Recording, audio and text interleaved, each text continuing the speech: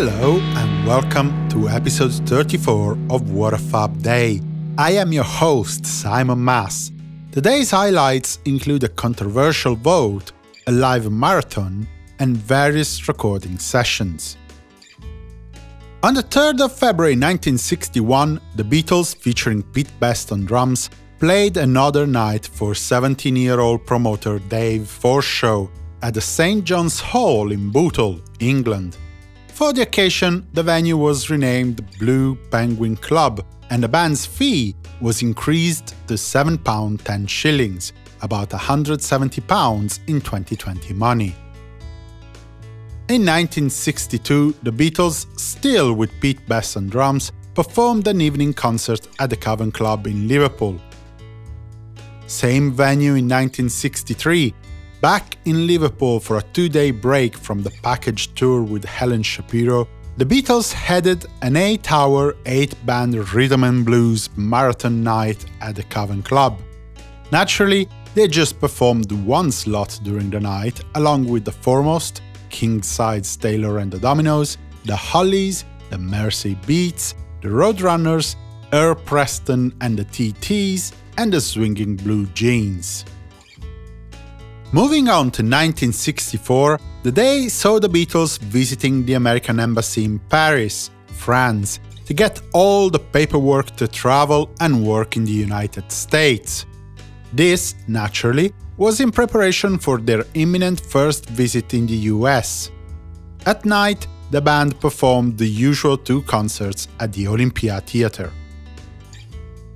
On the 3rd of February 1966, Paul McCartney attended a live performance of 15-year-old Stevie Wonder at the Scotch of St. James Club in London. The two met backstage and chatted quite a bit. 1967, a day in the life, Paul McCartney and Ringo Starr were the focus of today's work in Abbey Road. Between 7 p.m. and 1:15 a.m., Ringo re-recorded his drum track for the song, coming up with a more tone-oriented sound to complement the piece, while Paul re-recorded his vocal and bass tracks. Their previous parts were erased. Another recording session in 1968. The Beatles were at the EMI studios between 2:30 and 6 p.m. to tape 3 piano and drum takes for the rhythm track of their next single, Lady Madonna. Then, between 7 p.m. and 12 midnight, the band overdubbed bass, fuzz guitars, more drums, lead and backing vocals on the afternoon's work. Before the session ended, the Fabs also taped 2 takes of Across the Universe, John Lennon's contender for the A-side of the single, with take 2 also receiving overdubs. This version was released years later in the Anthology 2 album. In 1969, in the morning, the Beatles met Alan Klein and John Eastman at the Apple headquarters. It was the day that Klein was appointed manager of the band in a dramatic 3-1 vote. The dissenting Paul McCartney had tried to have Mick Jagger talk about the wheeling and dealing of Klein during his time as manager of the Rolling Stones, but Jagger, perhaps unwilling to talk against his current manager in his face, simply commented, "He's alright, if you like that kind of thing."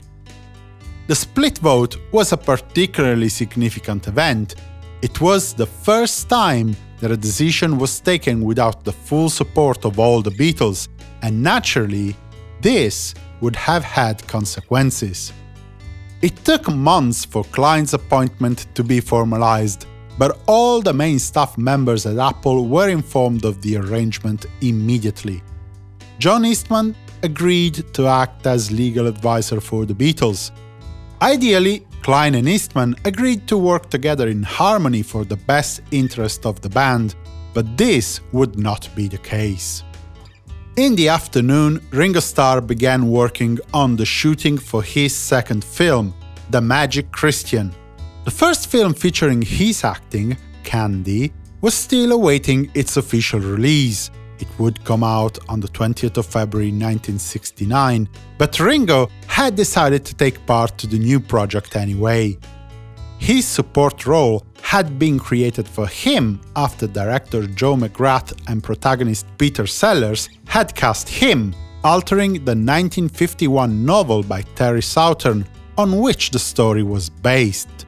The script was written by McGrath, with help from Southern himself, Sellers, and two still unknown authors, John Cleese and Graham Chapman, who also had an acting role. The shooting took place during 13 weeks, but there is no surviving documentation about the day-to-day activity. Ringo's part in the film was substantial, as he was starring in one of the main roles. In the evening, Alan Klein met Clive Epstein and asked him to wait 3 weeks for a decision on the future of NEMS, time needed to assess the Beatles' financial situation. You will recall the whole story from episodes 28 and 32 of What a Fab Day. Clive Epstein agreed, and Klein proceeded to his offices in New York City to work on the matter. On the 3rd of February 1970, between 2:30 and 7 p.m., the 8th session for Ringo Starr's debut solo album, Sentimental Journey, took place at the EMI Studios. The afternoon of work produced a remake of Love is a Many Splendored Thing, with arranger Quincy Jones conducting 8 takes of the 16-piece orchestral track between 2:30 and 4:30 p.m. The rest of the session included the recording of organ overdubs by Billy Preston and vocal overdubs by Ringo, plus the mixing of the song in stereo. This concludes this episode of What a Fab Day. Please visit www.simonmas.com/support if you feel like showing some support for this podcast or my other music-related endeavors. In the episode description, you'll find the usual link to the Amazon affiliate list of sources whose study made this podcast possible.